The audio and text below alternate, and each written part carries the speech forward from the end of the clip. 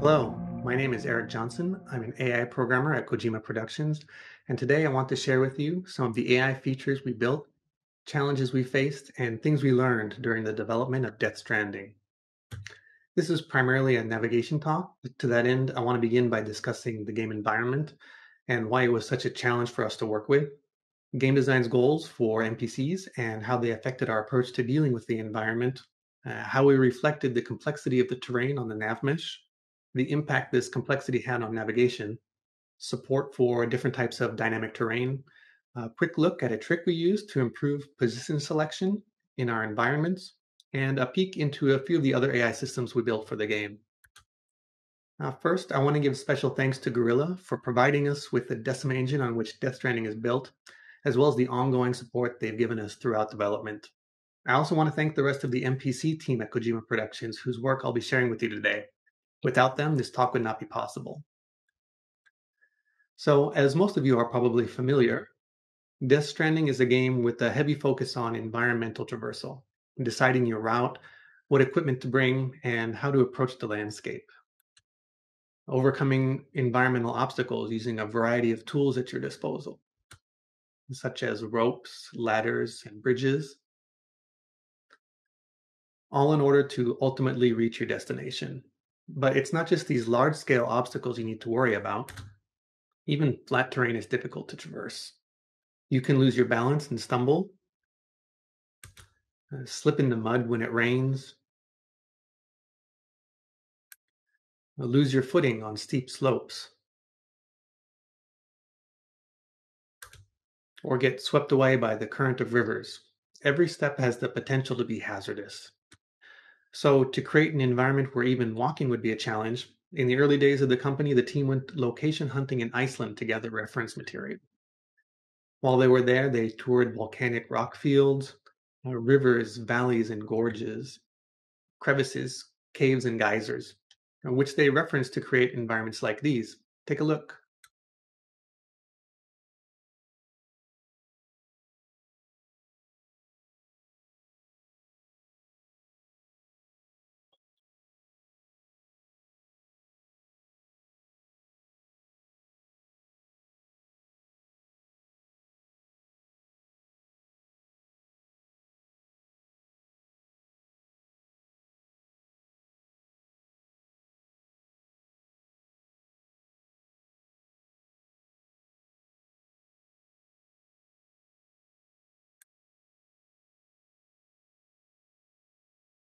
So these were the types of beautiful but unforgiving landscapes the environment team had created to challenge the player.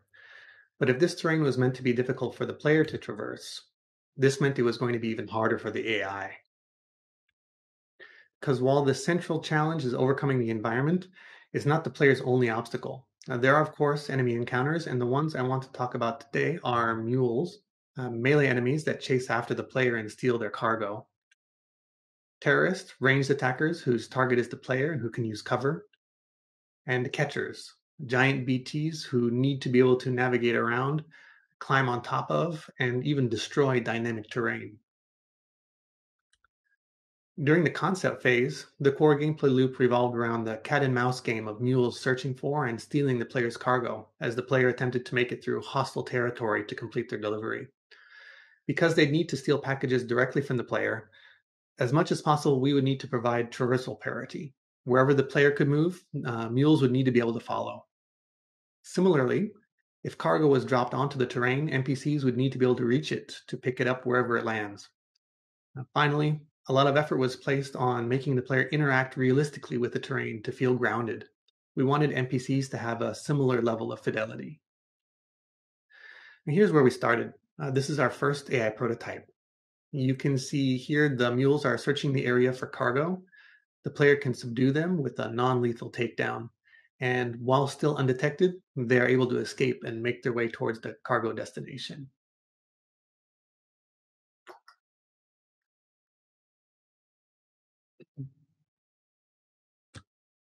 A year later, we had added more non-lethal weapons like the bola gun. NPCs could now respond to noise and perform investigation behaviors. Perception had been iterated on, enabling the player to evade the enemy in tall grass. but NPCs now had the ability to ping the player's cargo to track them down. Still, the gameplay loop remained focused on evading and escaping rather than fighting. And here's the final version that we shipped. When the player enters mule territory, their cargo is pinged, a search party is formed, and a group of enemies move to the pinged location to try and find the cargo that was detected.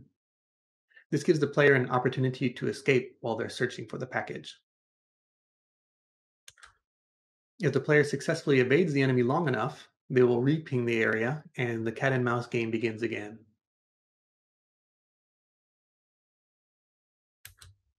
But if the player is spotted, all mules in the encampment will immediately begin chasing the player to steal their cargo, switching gameplay from evasion to escape. This is the core loop the NPC team was responsible for delivering, and one of the major components in doing so was developing reliable navigation over the terrain. So, why is this terrain such an issue, and what kinds of problems does it create for the nav mesh? To explain, let's start by looking at some nav mesh that represents what we were used to seeing in a typical production. Here is a man-made environment with flat, level ground, open spaces, clearly defined walls and corridors. There are challenges in navigation over a nav mesh like this: positioning, finding cover, flanking, but these are ones that we were generally familiar with and knew how to handle. Likewise, in natural environments, Navmesh was often just a continuous sheet with the occasional hole where rocks, trees, and other obstacles had been placed to decorate the terrain. However, because the environment in Death Stranding was designed first as an obstacle for the player, our Navmesh now looked like this. Everywhere we looked, there were jagged shapes with sharp turns, thin strips of Navmesh, and tiny disconnected Navmesh islands covering the landscape. Normally, we would either make these areas off limits to the AI or work with level design to make them easier to traverse. But in order to chase the player in the world of Death Stranding, this time neither of those was an option. To illustrate just how much more complex things had become for us, seen from above, the difference between the two looks like this. Both of these areas are the same scale and show a single navmesh tile, but for every navmesh polygon on the left, there are a dozen on the right. This was much more complex than anything we dealt with before. But let's take a step back because you may have noticed, even if the terrain in the complex example has collision like this, at worst, the nav mesh should look something like this.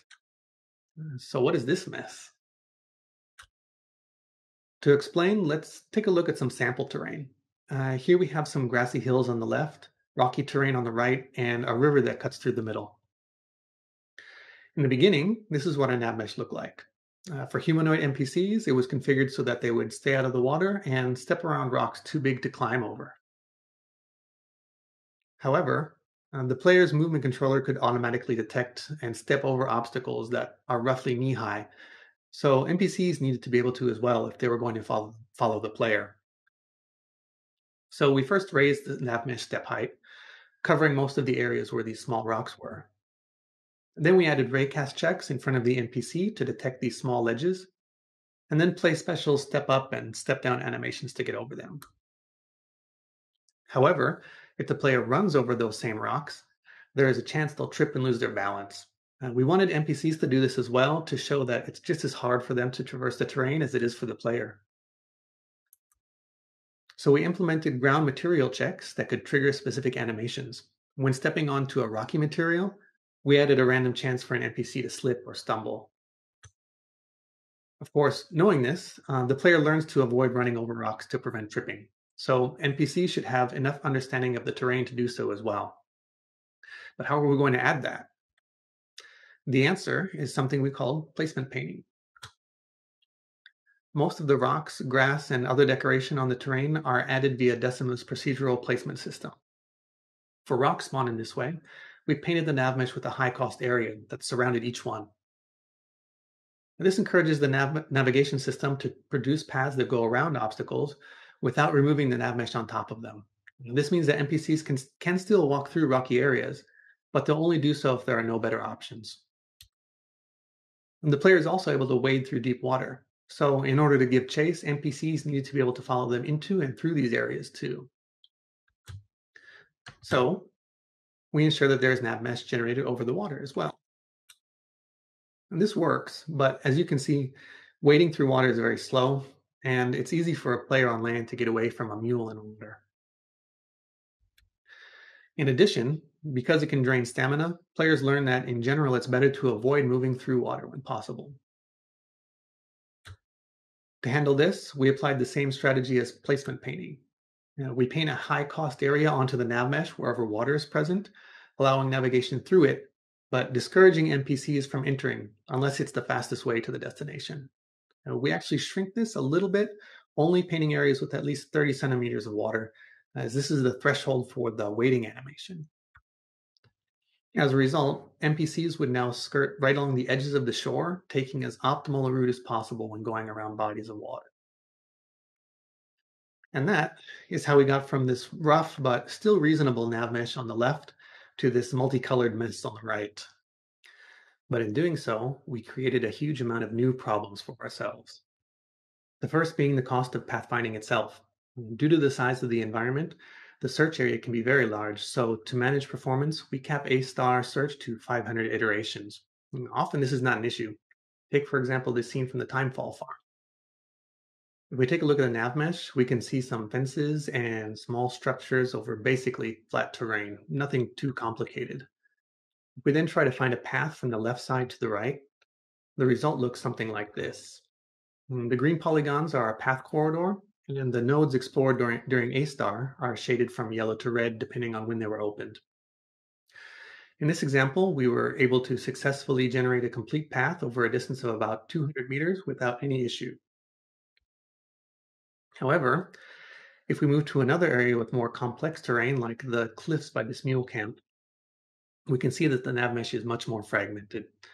And if we then try to perform the same pathfinding request, navigating from the left to the right, we're only able to generate a partial path and don't even make it 25 meters before hitting our 500 node iteration cap, compared to the Timefall farm, which produced a 200-meter path without hitting this limit. So, depending on the location, the farthest range at which we could reliably produce a complete path would change dramatically.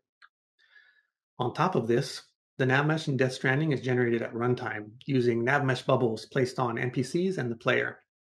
This means that it's common for navmesh to not even exist at the destination when we begin moving. So because navmesh polygons are much smaller, it is now much more expensive to run pathfinding as more nodes need to be explored than when we started. As well, there's no guarantee that we'll get a complete path to a reachable destination either, even for very short distances.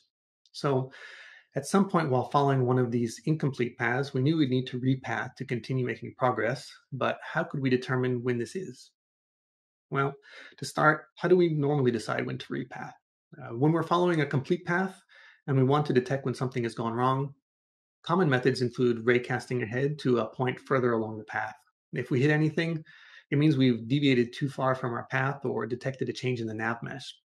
Or we can automatically repath at regular intervals, avoiding the issue by ensuring that a path is only ever going to be invalid for a limited amount of time.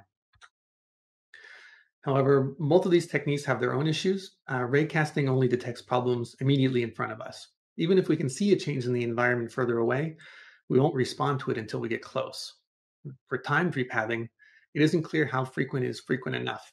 Too slow when we run into things, too fast and we waste performance performing pathfinding when nothing's wrong.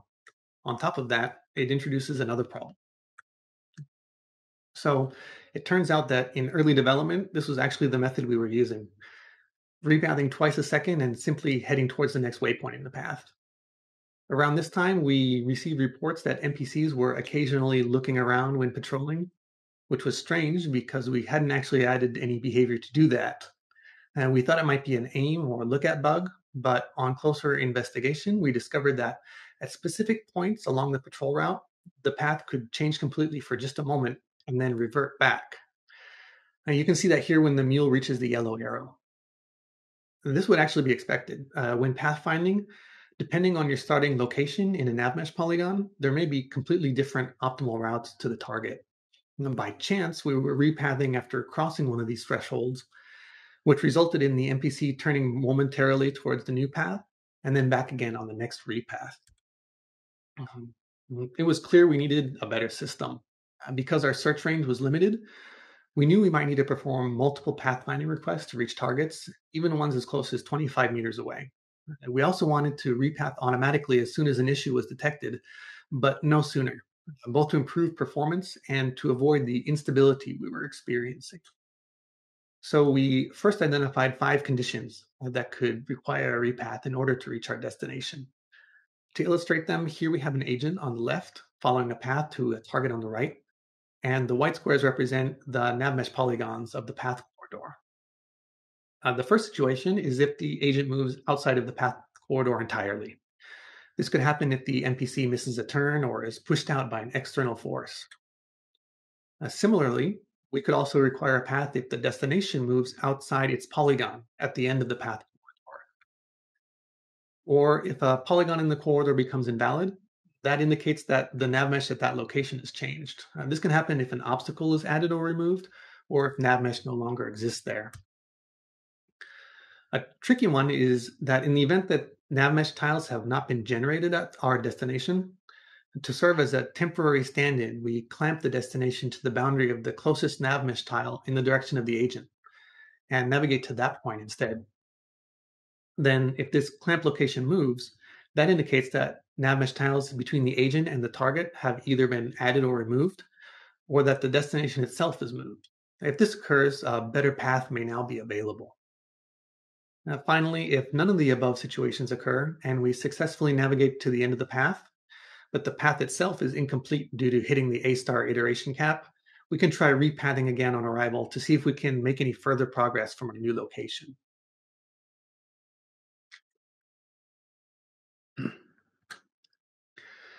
In order to support this, we needed to move away from simple waypoint following and monitor both the path and the path corridor.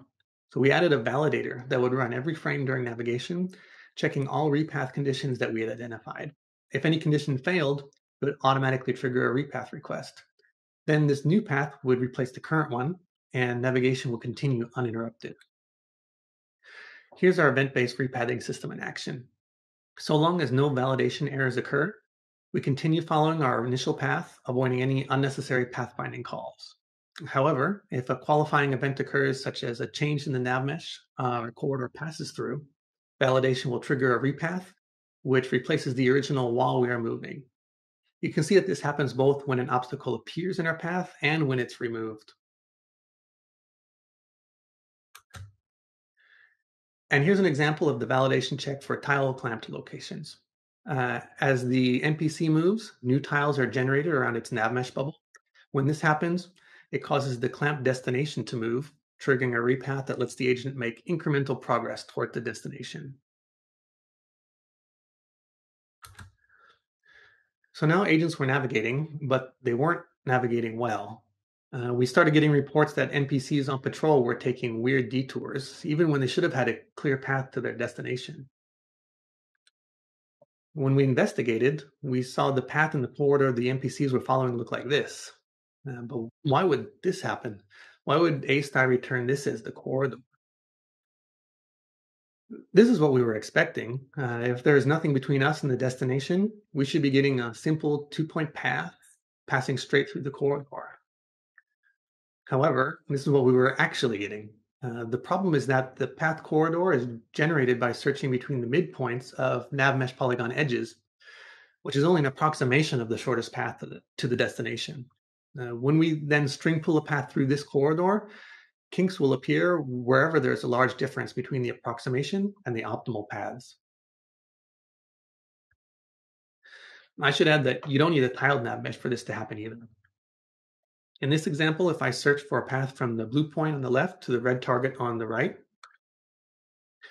because the edge midpoints used during pathfinding look like this, and it's the shortest path that passes through these midpoints that determines the path corridor, a situation like this results in a path like this. But by chance, while we were working out how to deal with this, I was rereading the author of Recast, Miko Manonen's old blog post about its development. Here he is describing the funnel algorithm in a post from over 10 years ago on March 8th, 2010. In the comments section, someone posted that they were having the exact same issue, kinks in what should have been a straight path over a tiled nav mesh. Miko's recommendation was to use navmesh raycast to find waypoints in the path that could be skipped, then replace the section of the path corridor between those 2 points with the corridor returned by the navmesh or by the navmesh raycast. So this is exactly what we did.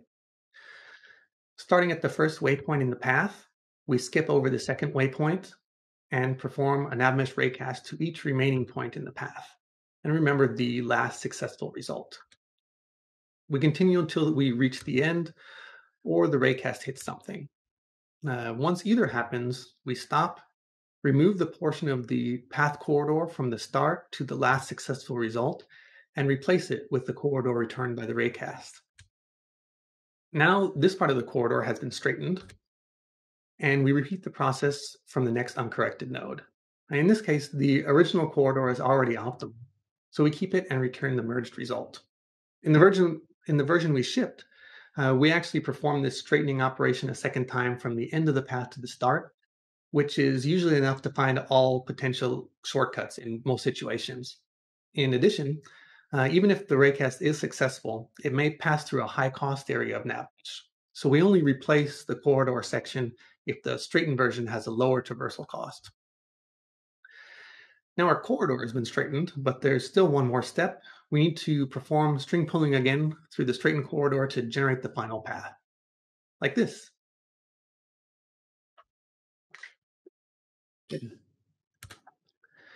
And here's the final result.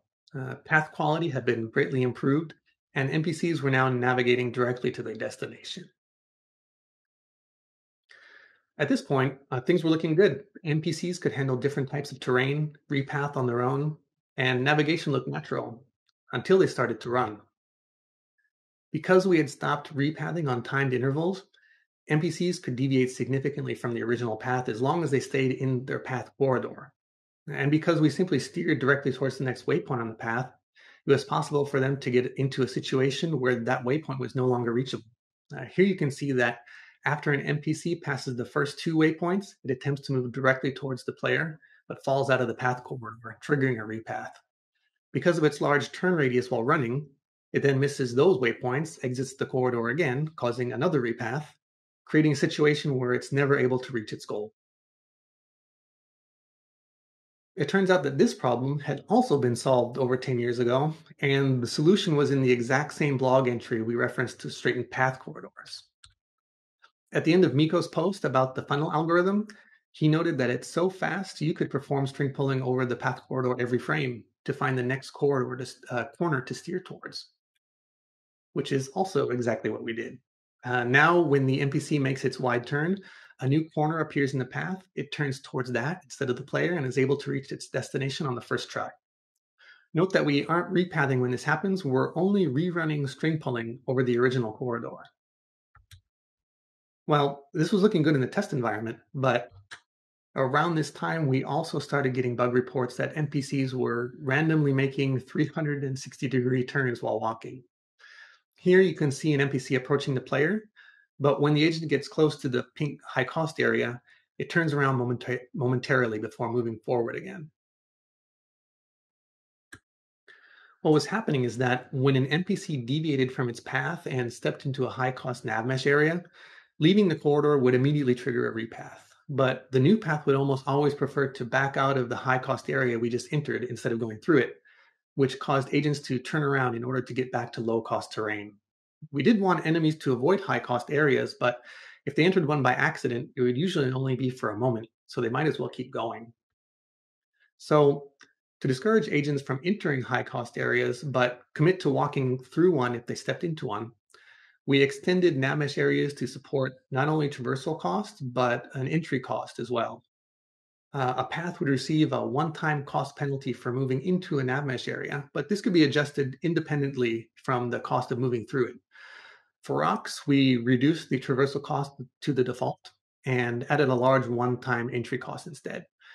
This meant that once inside, rocky areas would be treated like ordinary navmesh, but while outside, NPCs would still prefer to avoid them, staying on flat terrain as much as possible. And here's the result. You can see that the NPC's path tries to avoid passing through high-cost areas, but if it misses its turn and steps into one, it commits to traversing through it and continues moving forward. Once it gets back to low cost terrain, it continues to avoid entering other high cost areas, but no longer backtracks if it enters them. So, after all this work, we finally had natural, reliable navigation over all types of terrain with paths that would update automatically and only when needed. Almost. Even after adding entry costs, we're still getting reports of NPCs backtracking and turning in circles. It turns out that there was still one more issue we had to solve. Using the event-based repathing system, when an agent's navmesh bubble moves and generates or destroys navmesh tiles, the destination's tile clamp position moves as well, triggering a repath. But depending on the terrain, this can trap us in an area where the partial path to the clamp destination oscillates between opposite directions, causing the agent to pace back and forth forever. Initially, we just expanded the bubble size to fix the specific case shown here in the video, but that solution wouldn't work everywhere.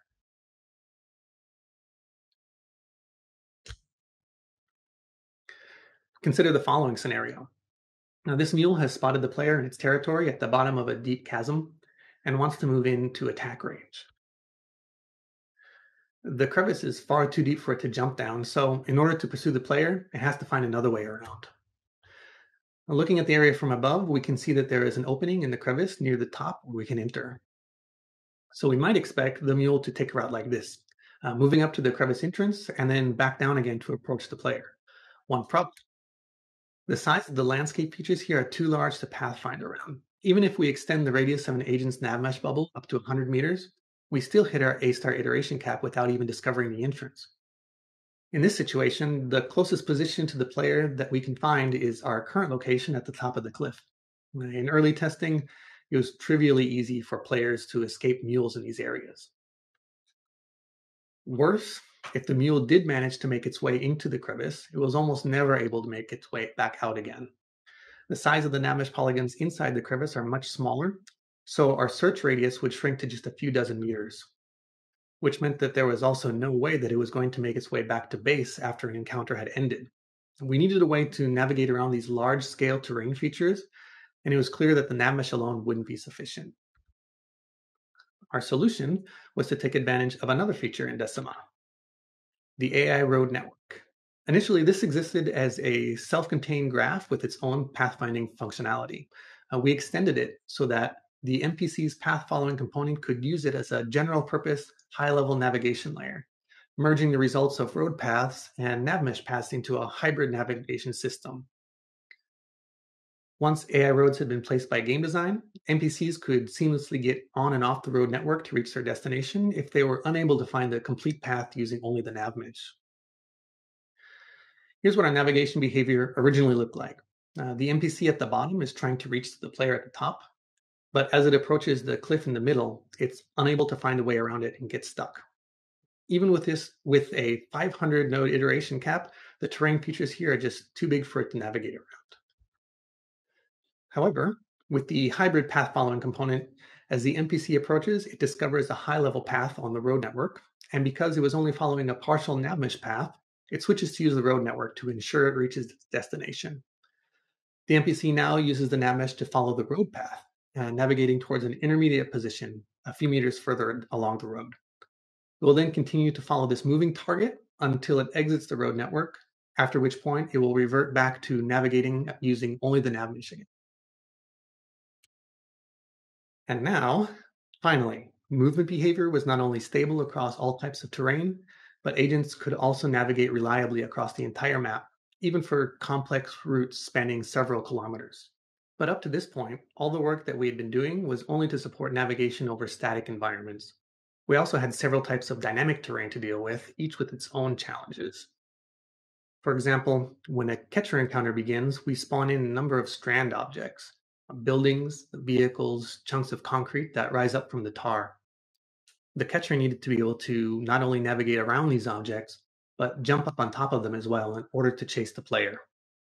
You can see here that as soon as strand objects begin to appear, we generate navmesh over their location, along with jump links connecting them to the ground below.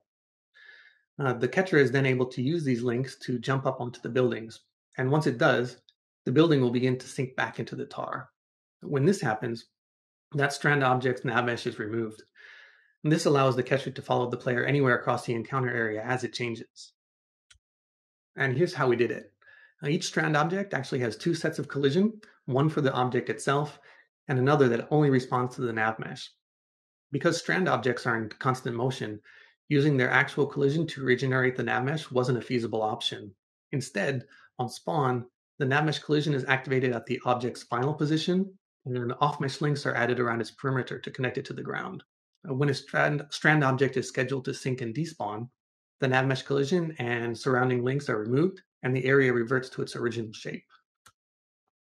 Outside of catcher encounters, most dynamic terrain in the game takes the form of nav mesh obstacles attached to props, like these retractable barriers at the entrance to distribution centers, or destructible physics objects like barrels and fences, as well as vehicles when they're parked, or on player built structures like this timefall shelter.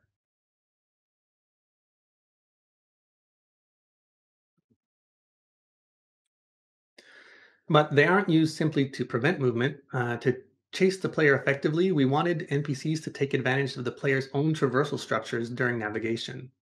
For example, by attaching nav mesh obstacles to bridges, we were able to allow NPCs to use them too. Here you can see the player constructing a bridge. Once it begins printing, the nav mesh responds to the change in collision and automatically generates nav mesh across its span. Then, once printing is finished, NPCs are able to use it just like the player.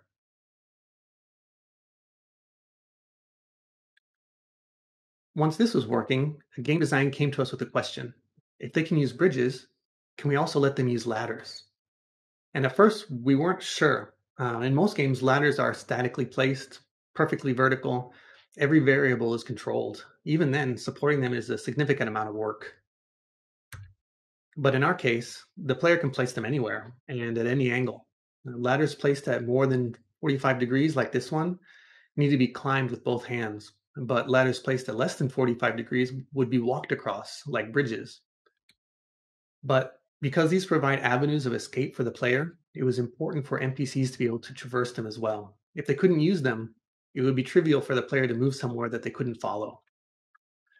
So we accepted the challenge and started by enumerating all possible ways an NPC could get on and off a ladder. For vertical ladders, there were 4 ways to get on, grabbing on from the top or bottom, or from the sides at 2 different angles.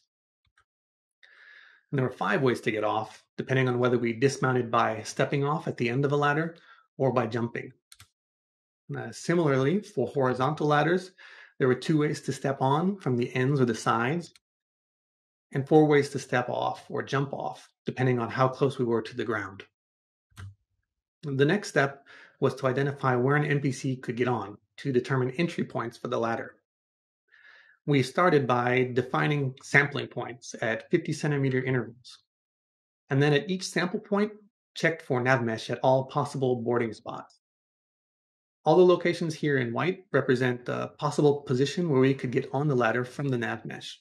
The next step would be to find all possible exits and connect pairs of entrances and exits with off-mesh links. But testing all possible pairs isn't practical. This would generate hundreds of links, most of which would be redundant. So to reduce the number of tests and connections, we form groups from runs of matching nav mesh entrances. Then from left to right, we perform a collision check for validation from the entrance to the ladder, but only for the last entrance in a group. Because ladder traversal is slow, this minimizes the time we spend on it by ensuring we get on at the last possible moment. Then we do the same for the first entrance of subsequent groups for step-off connections. This ensures that we get off the ladder as soon as possible. Also, I should mention that to walk off a ladder from the center without turning, we add a hidden dismount exit during this step. For groups without entrances, we can only jump off. Here we perform both a collision check off the ladder down to the ground, as well as test for nav mesh at the bottom. Jump off points that either don't have nav mesh below them or fail the collision test are discarded, leaving the final set of exit points for the first entrance group. We then add an off-mesh link connecting each entrance to exit pair in this set and continue the process for subsequent entrance groups. Finally, we perform the entire operation again in the opposite direction. At runtime, the process of analyzing the terrain and adding off-mesh links happens in a time-slice job that checks one pair per tick and looks like this. And here's what it looks like in game. Here we have an NPC commanded to approach the player's position. If we place a ladder, the moment it hits the ground, a terrain analysis job is kicked off, and link generation is already complete by the time the player grabs onto it.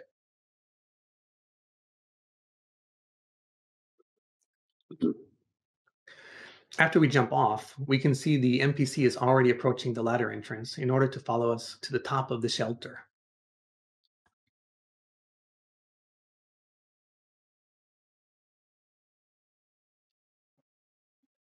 Because terrain analysis failed to find any valid step-off positions on top of the shelter, the NPC dismounts by jumping and continues to our location. If we then place a horizontal ladder, the process repeats, connecting Namesh at the top of the shelter to the far side of the ladder and the ground below. Likewise, as soon as we jump off, the NPC continues to approach us, using our own ladder to jump down from above.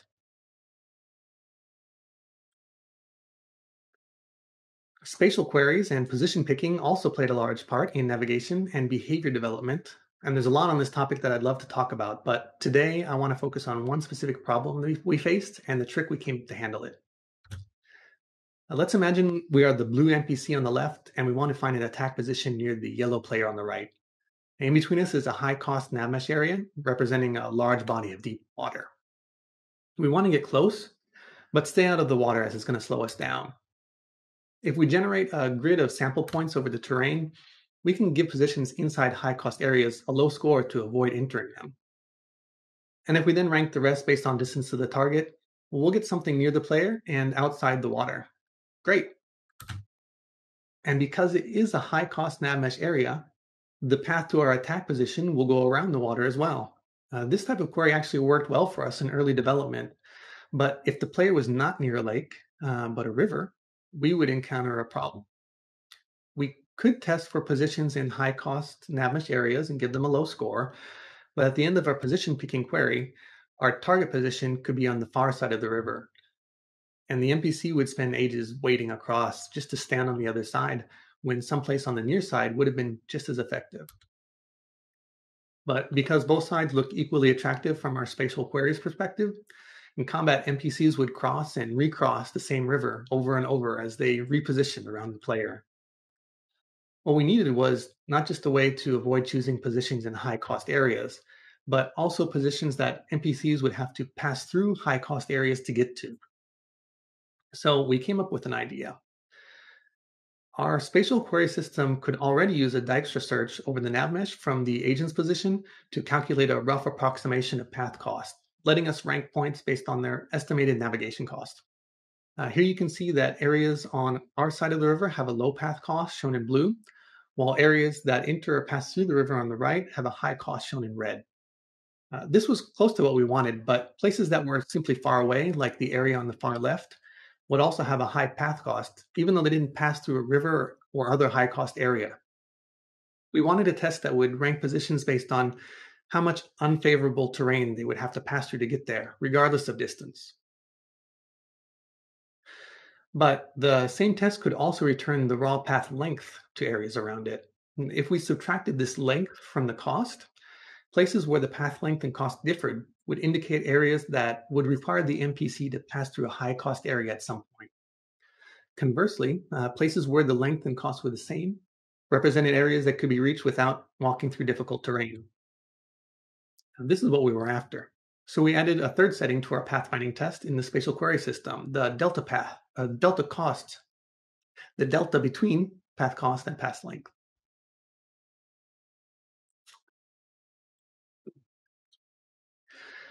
However, there was one issue. While this worked as we had imagined when the NPC was outside of a high cost area, avoiding both entering and passing through the river, if an NPC was already in the river, it would stop moving entirely.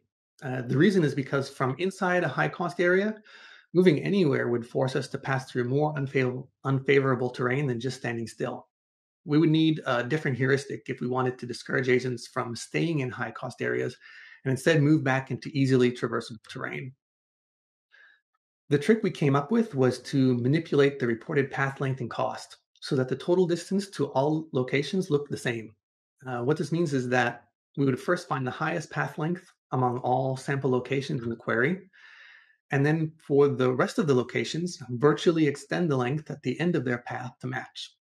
We then adjust the path cost to match this added length at the destination.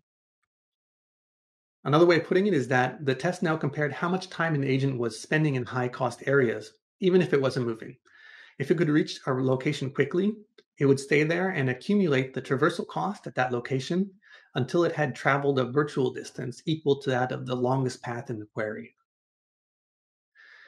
Now we had the heuristic we were after. Our special query could identify all locations that required us to pass through a high cost area to reach. And if we were already inside of one, we would know which locations could get us out the fastest. And here's the final result. Here we have an NPC moving from right to left across a river. Initially, both points in the river and on the other side of it have a high path cost delta and receive a low score. Once we enter, the river still has the lowest ranking, but the far side is now a bit higher and gradually increases as we get closer. Finally, once we leave the water, the river and the area beyond it both receive low scores again, as before. This is actually a really simple technique and very easy to implement, but we hadn't encountered it before, and the added spatial awareness this test gave to NPCs made a real difference in the quality of behaviors we were able to achieve. So hopefully some of you will find it useful as well.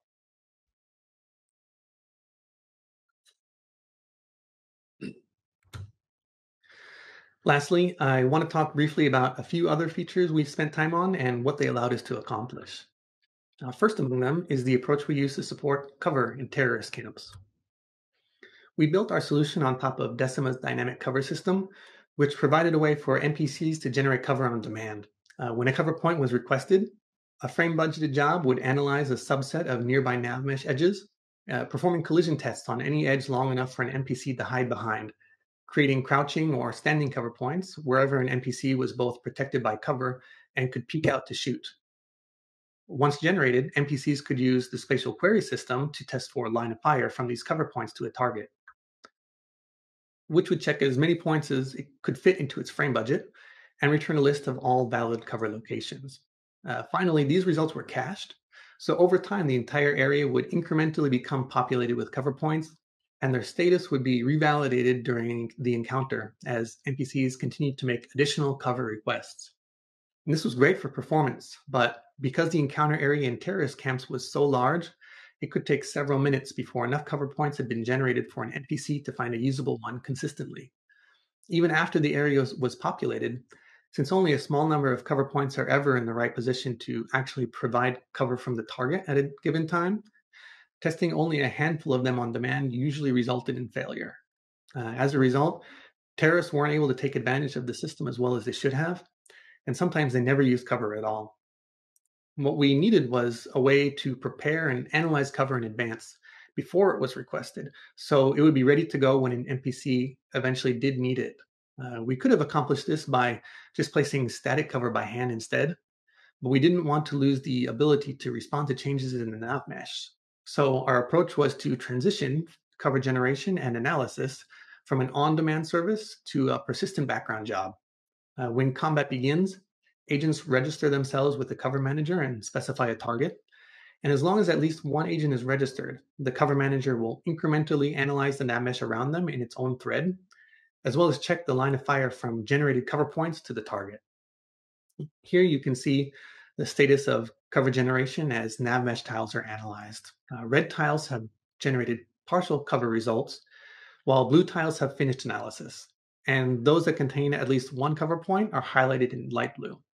Later, when an agent finally does request a cover point, we simply return these cached results to the cover manager that it's been preparing for us. Here's another example viewed from ground level. You can see that as terrorists approach the player, cover is gradually generated around them. And once a valid cover point becomes available, an NPC moves into it immediately. And this is what the line of fire check looks like from the debug view. The cover points around each registered NPC are batched together, and the resulting set is sent to a background job to check for both exposure and line of fire to the target. As soon as one job finishes, a new one is started. Here, an agent is moved into a green cover point, which has both cover and line of fire to the player. And if we crouch on the other side of the barrier, it turns red as it loses line of fire, and the NPC immediately responds by repositioning.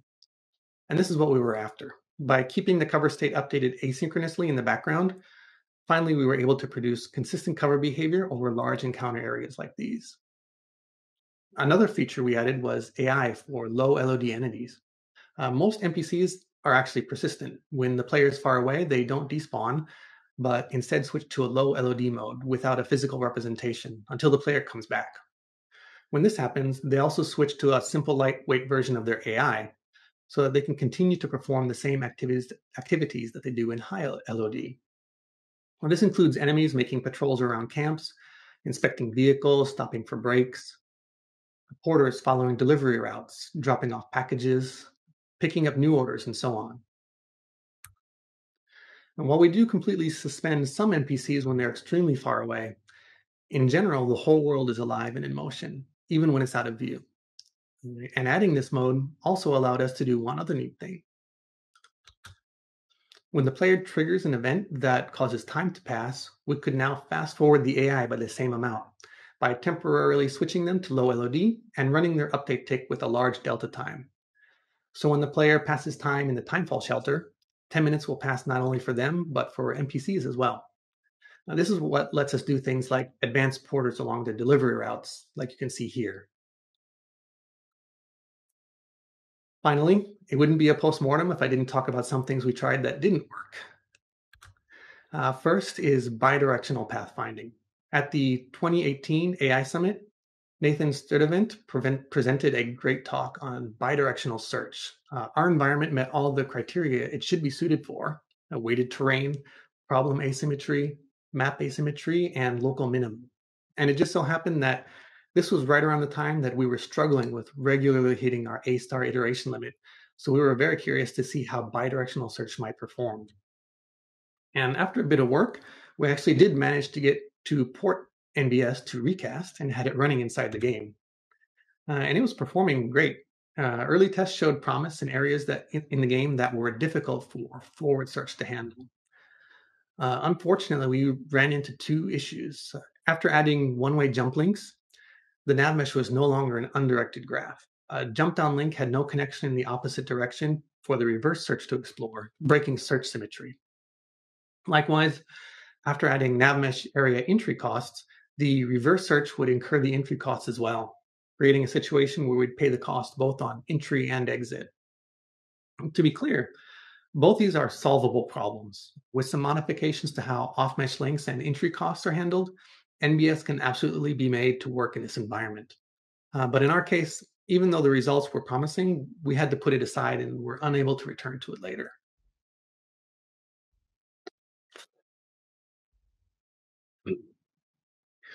We also tried a number of methods to improve path smoothing.